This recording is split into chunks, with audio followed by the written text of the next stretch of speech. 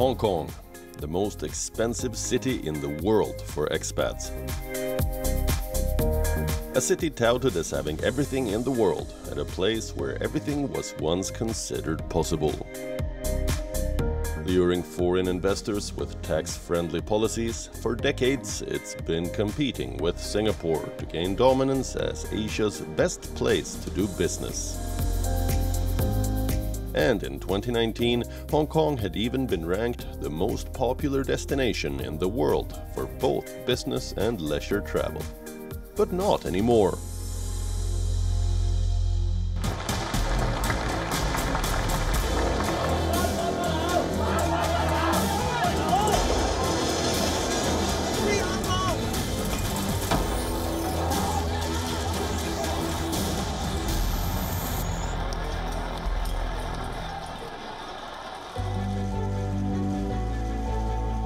Hong Kong is about to be governed by a law most residents have never seen, and one that many don't agree with. The Chief Executive, the Honorable Mrs. Carrie Lam Cheng Yut Mo. On June 30th, China's parliament passed a national security legislation for Hong Kong, setting the stage for the most radical changes to the former British colony's way of life since it returned to the Chinese rule 23 years ago.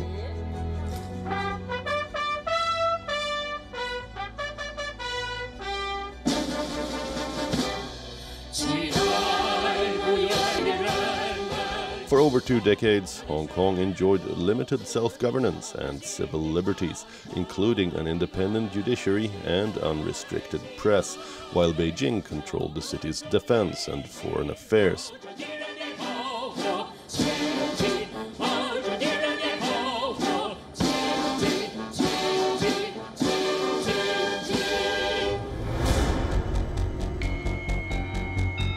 But now China's President Xi Jinping has signed a presidential order promulgating the law.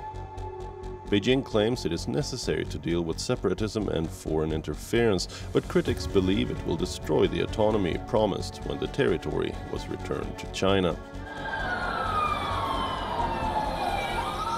Under the law, Beijing can set up special police units in Hong Kong to punish crimes considered a threat to the mainland, with some crimes carrying a penalty of life in jail.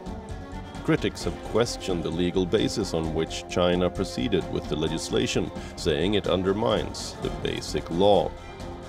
Others fear Beijing will use the law to pursue its political opponents and outlaw dissent.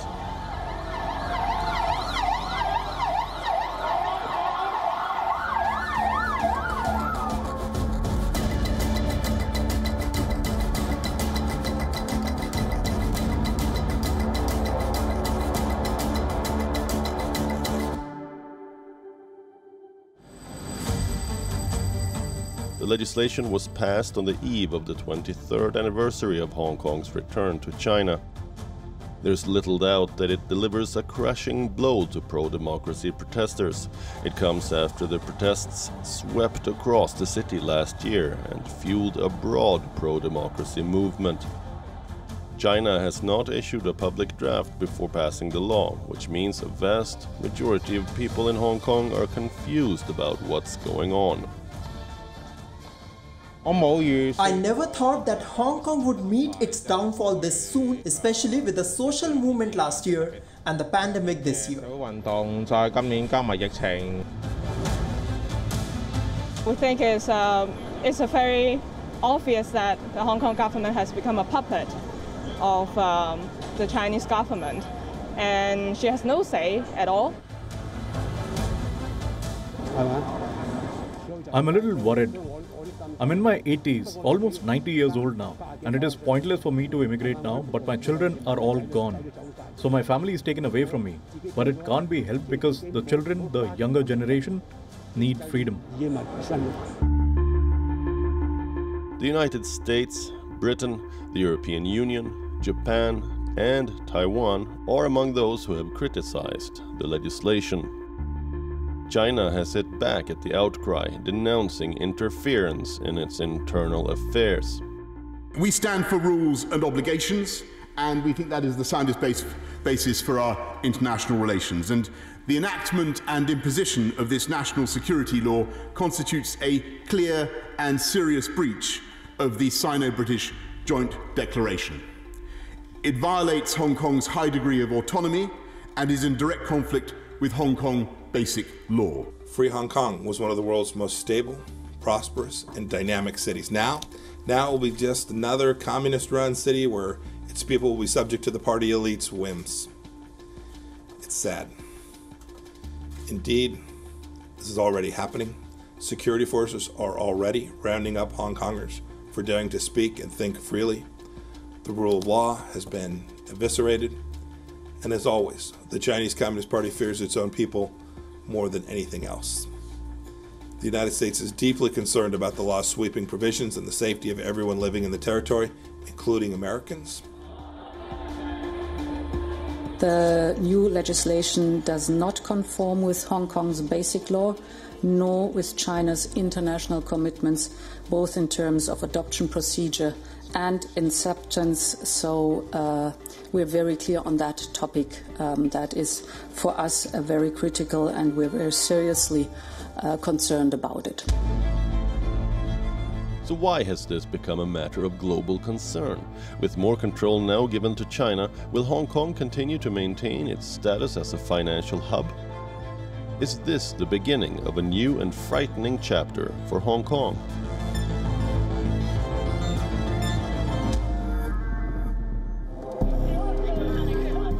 Hong Kong police were quick to make their first arrest under the new sweeping national security law. They arrested a man for allegedly holding a flag advocating the territory's independence.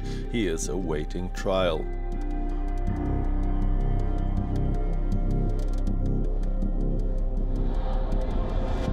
Undaunted by all of this, thousands staged a protest on July 1st, the largest show of defiance in Hong Kong this year. Hong Kong police fired water cannons and tear gas on the protesters. More than 300 people were arrested, including 10 on suspicion of violating the new law. One-party dictatorship! Release all the political prisoners! Traditionally, July 1st is a day of protests in the city, but this year, for the first time since the handover of Hong Kong in 1997, the police did not give permission to protesters to hold peaceful demonstrations. A stark contrast to a year ago, when tens of thousands of people marched through Hong Kong's streets protesting an extradition bill. A year later, Beijing has got an entry past the firewall that has insulated the Hong Kong Special Administrative Region, or SAR, from the mainland for the last 23 years. It has also distracted the world from its response to the horrifying coronavirus outbreak, which emerged from Wuhan and rapidly spread across the world. Although many questions remain unanswered, by passing this legislation, China's Communist Party has managed to rattle investors, bankers, economists, and business leaders across the world.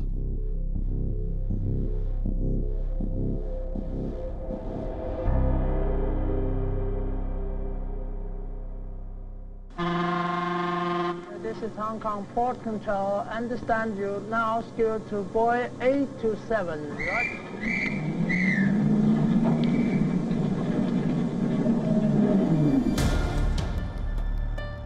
This is the Port of Hong Kong. In a port city founded on trade, it's been the cornerstone of the city's growth. By the early 2000s, Hong Kong became the trade gateway to China, and it became the largest container port in the world.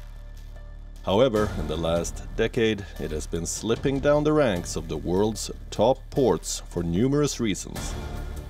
And now Hong Kong's status as one of the world's most prominent financial hubs appears to be under threat. Experts believe that Hong Kong may now struggle to attract individuals and financial institutions to pump in money in its economy. while economically it will be very difficult for the people of Hong Kong, the international trust in Hong Kong is gone. I mean, people will move away to Taiwan, to Singapore, to other places, and you will see a great dismay. But I think the global shadow it casts on China's own international commitments, I think this is most important. And perhaps we should now recall that the original 1984 agreement signed between then Prime Minister Margaret Thatcher and then Chinese Prime Minister Zhou Ziyang, which was registered in the UN. So this should now perhaps be looked at. I mean, what does it mean if an agreement is registered in the UN and its senates are not held up? Are not held up by the countries who have committed to it. I think this does cast a very difficult shadow, and we have to look at it very carefully in that light. The United States has long given the former British colony a special status on trade and other issues. The new law prompted President Trump to declare that he would remove the city's special status under U.S. law. While the details are yet to be finalized, it's safe to assume that Hong Kong will soon face the same U.S. restrictions on trade, travel and extradition as does the rest of China.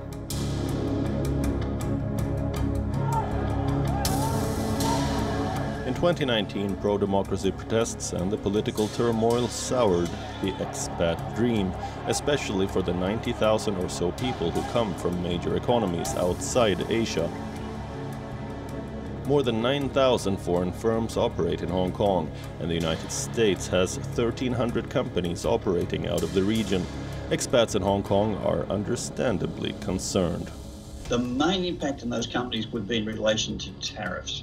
So if tariffs were imposed, then this would have a significant impact because there's about 66 billion US dollars at risk.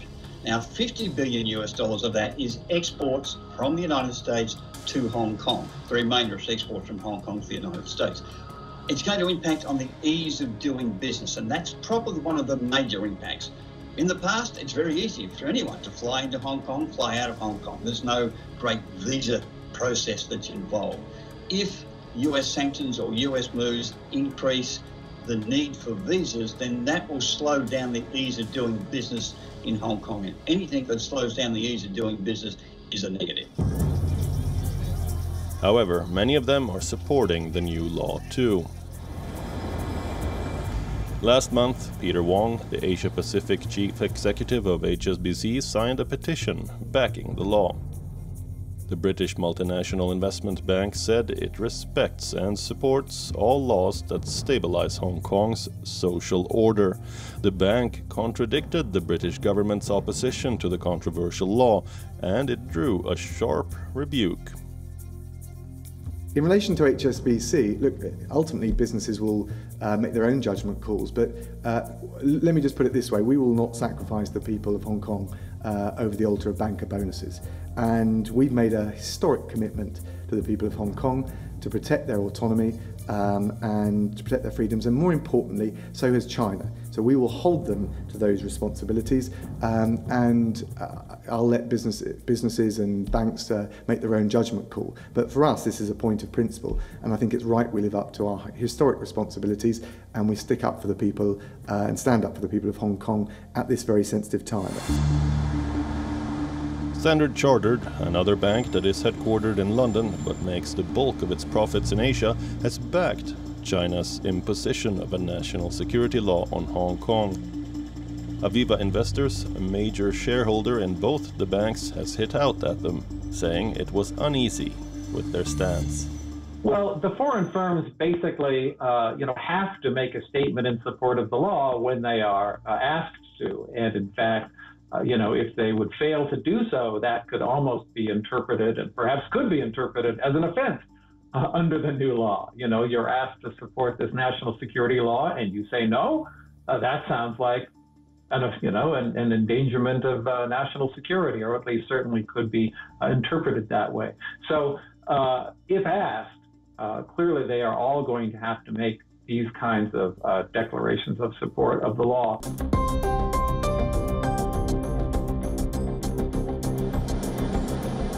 On the first trading day after the new national security laws were imposed, Hong Kong's Hang Seng Index jumped by 1.18%. the positive reaction in stocks has baffled analysts and traders. While some reason that this reflects investor expectation that the legislation will end protests and bring stability, others believe that mainland Chinese buying was behind some of the gains. Let's not forget that the Chinese Communist Party has a history of ensuring market stability around key events. I think the trade aspect may not be so important because China has been able to move the trade to Shanghai and other places, and Hong Kong has a smaller proportion of China's external trade. But Hong Kong is still the 8th largest trading destination of the world. And Hong Kong, more than this, is the 4th largest stock exchange in the world. And there are many mainland China companies who have come to Hong Kong and registered on the Hong Kong Stock Exchange because it gives them access to the international financial markets. And after all, the Hong Kong currency is pegged to the US dollar as well. So it gives the Chinese companies a very great advantage to come to Hong Kong and register, and a lot of them have benefited from this. But after this law has been passed, the security and belief and trust in a free financial market in Hong Kong will certainly go down, and people will not then give the same respect to companies who are registered on the Hong Kong Stock Exchange. They will not enjoy the same credibility that they have enjoyed so far. So I certainly think that as a financial center, Hong Kong's independence will be seriously affected. And because of this, it is the mainland Chinese companies who are registered on the Hong Kong stock market whose future will be affected. Foreign companies, foreign investors, they will think that with the implementation of the new security law, since it's covered so well, then they will exercise prudence when they set up a company. So if they set up a very big one, they may consider set up maybe a very small one at the very beginning, test the water before they expand the business. Data is the lifeline of any modern economy, and Hong Kong has flourished on this axis. The new law might limit Hong Kong's chance of committing to free data flow arrangements in the future. I would not be surprised to see more censorship of the internet, more blocking of overseas websites in Hong Kong, the kind of thing that we now see in mainland China. I don't think it's going to directly flow from this law, but I think the imposition of this law on Hong Kong shows the intention of the mainland government to make Hong Kong very much like a mainland Chinese city. We are seeing really no pushback from the Hong Kong-based government of Hong Kong, that is Hong Kong officials who are high up in the government, and in particular the chief executive, Carrie Lam. So it is entirely plausible to me that when the instructions come from the mainland to impose more internet censorship, blocking of foreign websites, things like that, that the Hong Kong local government will comply. Getting Hong Kong to fall in line has been a mission for Chinese leader Xi Jinping. But the speed with which he has imposed this legislation to clamp down on dissent has surprised many.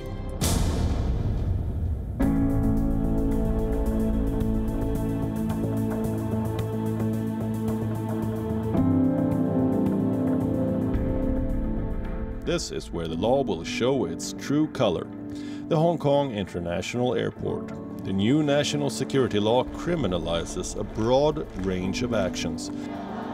It is written in such a way that any criticism of the Chinese Communist Party could plausibly be deemed in violation of the law.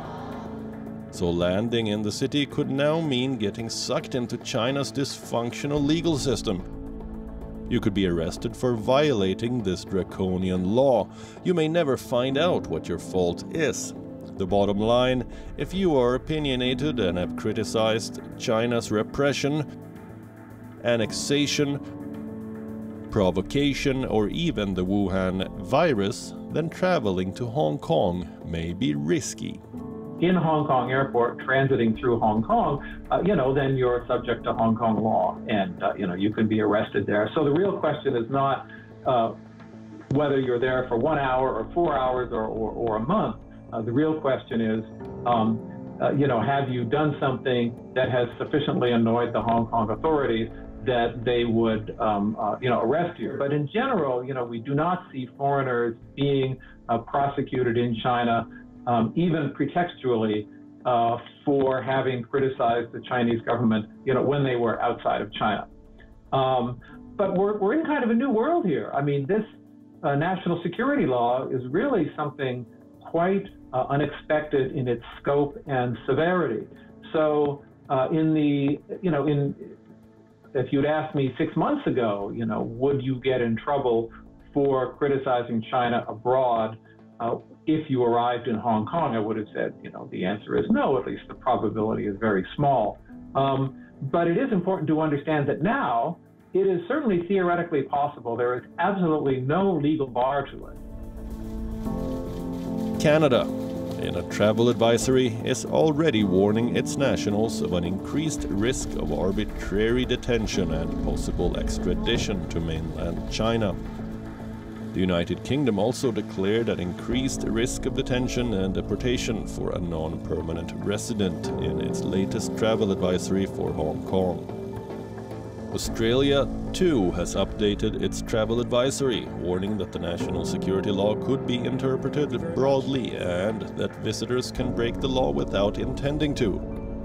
Taiwan's government, which just opened an office to assist any Hong Konger who wants to flee, also advised its citizens to avoid unnecessary visits to Hong Kong. India, which has about 22,000 citizens residing in Hong Kong, is also keeping a close watch on the developments. Given the large Indian community that makes the Hong Kong Special Administrative Region of China its home, India has been keeping a close watch on recent developments. We have heard several statements expressing concern on these developments. I think definitely it does cast a direct shadow over the way President Xi Jinping deals with international commitments and international obligations and brings in new obligations. I mean, look at what's happening in the talks with India. I mean, the demand for Arunachal Pradesh that China is now making was never on the cards. It was never anywhere. And suddenly you raise a demand and then want to talk about it. And similarly, I would say that even in Ladakh, I mean, India has had a border with Tibet all this while. India has never had a border with China.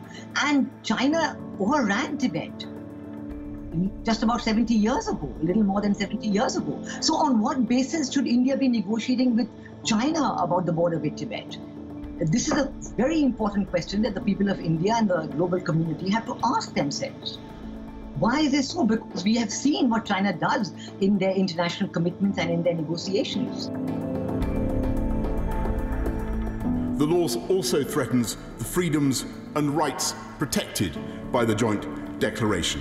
We made clear, Mr. Speaker, that if China continued down this path, we would introduce a new route for those with British national overseas status to enter the UK, granting them limited leave to remain with the ability to live and work in the UK and thereafter to apply for citizenship. And that is precisely what we will do now.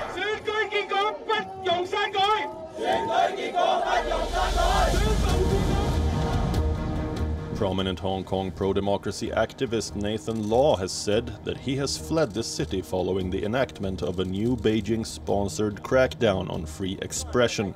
He is not the only one. The UK government has offered those affected a route out of the former UK colony. About 350,000 UK passport holders and 2.6 million others eligible will be able to come to the UK for 5 years. Meanwhile, Hong Kong pro-democracy activists are discussing a plan to create an unofficial parliament in exile to keep the flame of freedom alive and send a message to China that freedom cannot be crushed. Meet Simon Cheng, a Hong Kong citizen who worked for the UK government for almost 2 years. He was detained for 15 days on a trip to mainland China in August 2019, where he alleges that he was beaten and tortured by China's secret police for participating in pro-democracy protests. After being released, he fled to the UK, where he is living as a British overseas national.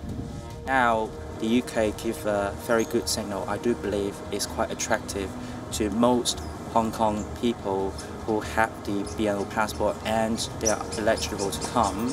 But in the future, I do believe that once the other Western countries, including Taiwan, Australia, and United States, once they initiate more libel scheme and more choices to let Hong Kong people to pick and to choose, the shadow parliament can send the very clear signals to Beijing and Hong Kong authority is that actually the democracy need not to be based on the mercy of Beijing. The United Kingdom is changing its immigration rules. Eligible individuals from Hong Kong currently can come to the UK for 6 months without a visa. Under the new policy, they will have the right to live and work in the country for 5 years. After that, they will be allowed to apply for settled status and then again for citizenship. Hong Kongers who were born after the end of the British rule in 1997 are not eligible, meaning that, in effect, many of the city's young student activists who are most at risk of arrest under the new law cannot take advantage of the British offer.